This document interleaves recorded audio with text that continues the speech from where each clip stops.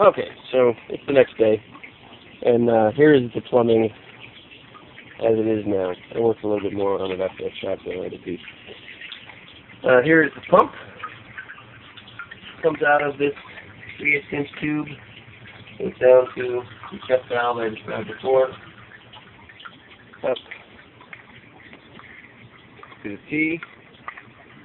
Out these two valves. This one into the duckweed tank.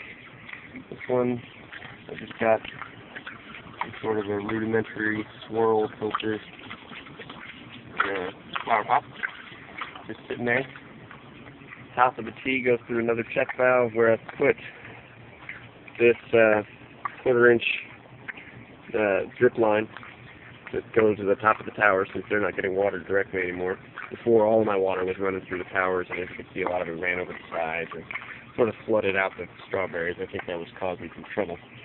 But, yeah, I've just got the little drip line now. We'll see how that works.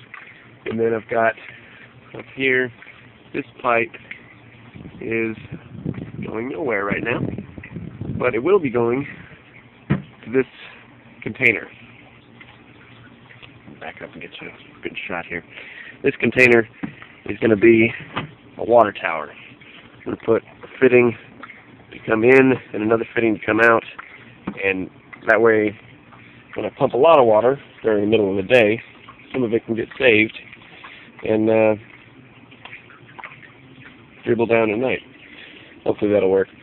One other thing is I noticed this morning a couple of, you can see them there, mosquito larvae in my duckweed container, and that is a no-no, obviously. I don't want mosquitoes any more than I already have them. I don't know how they got in. I've kept the lid on pretty consistently, but they must be getting under the crack or something. But there is a solution. Just chomping at the bit. Those are 20 minnows I just got at the pet store, awaiting their release, and we'll see how they do. They want to eat you. Can you see it? I don't know if you can see it or not.